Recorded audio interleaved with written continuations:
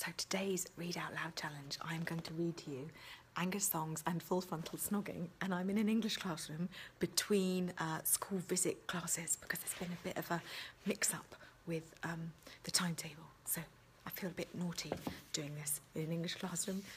It's not exactly highbrow. Here we go. Jazz phoned and wanted to go shopping. There's some new makeup range that looks so natural you can't tell you've got any on. I said, do they do eyebrows? She said, why? What do you mean? Do you mean false eyelashes? I said, no, I mean eyebrows. You know, the hairy bits above your eyes. Honestly, friends can be thick.